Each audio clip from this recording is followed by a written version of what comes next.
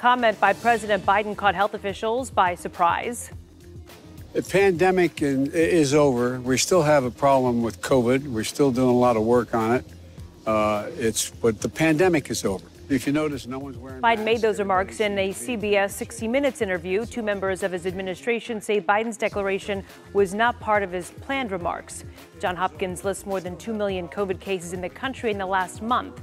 Health and Human Services Secretary added that Biden was reflecting on how most Americans are thinking and feeling about COVID.